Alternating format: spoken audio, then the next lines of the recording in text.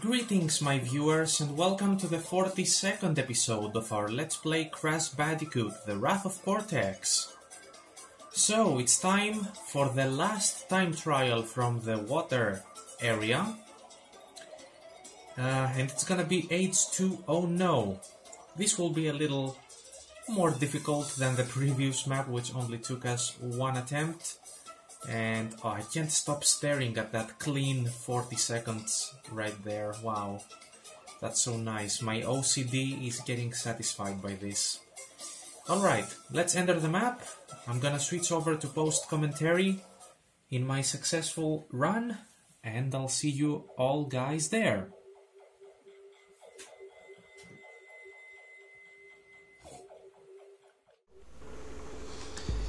Alright, here we are. And once again, it was all just a matter of getting familiar with the map, trying to memorize where all the things you want and all the things that you don't want are.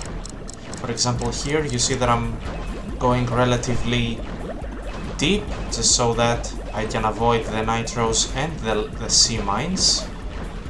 Yeah, here I should have kept moving forward since I had the Aku Aku, but I don't know, my brain just forgot that I had an Aku Aku with me. So just keep moving forward, and in case you have an Aku Aku, don't wait for the sea mines to go through. Here you can see I even dodged one. You wanna be exiting the submarine part at around 20 seconds, like I did right here.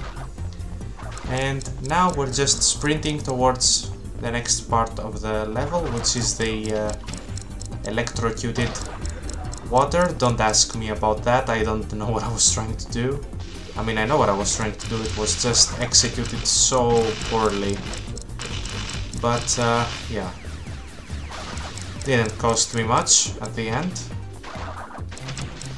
Alright, there is a 3-box here, get it. Oh, fell in the water, good thing I had the Aku Aku, lost a bit of time, but it's fine.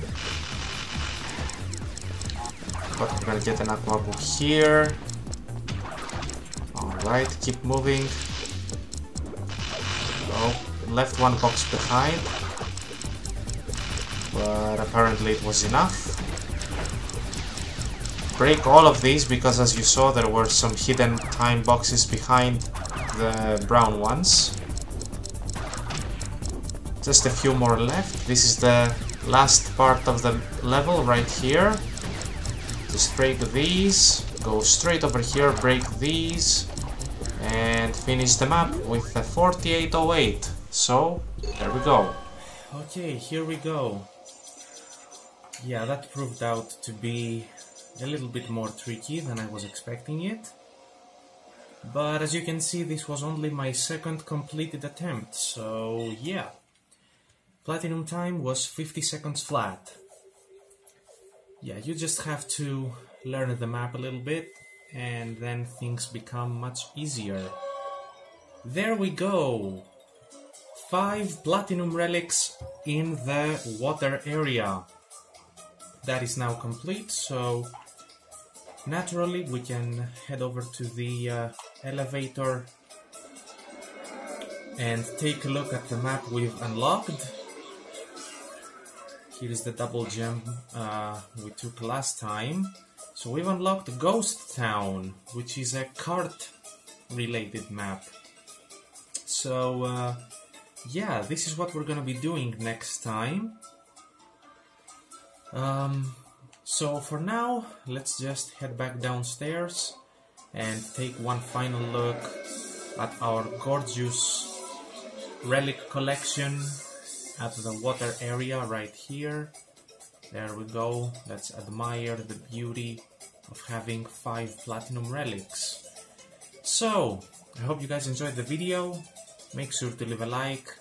And as I always say, remember to rate, comment, and subscribe. I'll see you all next time.